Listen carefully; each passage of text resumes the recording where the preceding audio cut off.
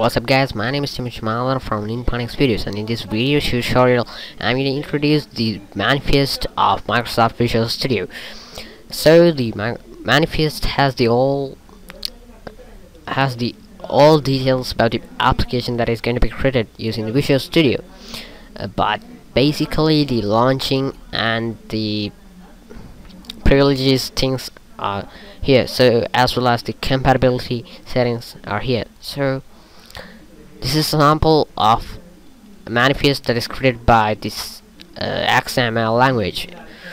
So this is the XML version 1.0, and I have created this highest available execution level. So it requested the privilege of highest available. So this is custom one, not the original one, because I created this program in C#. So if I go to my application settings and go to application, and you will see that you have to select the manifest. So here you can create application without a manifest and embed the manifest with the default settings, and here I choose as the jet type manifest that I have created custom, and build it and save it and build it.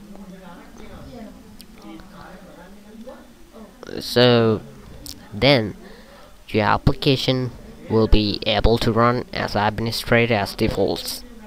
So likewise you can create the compatibility if you want to make your application work only on Windows 7. So you have the manifest, you can change the manifest settings. So I will show how to make that in the next video. So thanks for watching, and don't forget to subscribe and like my YouTube channel.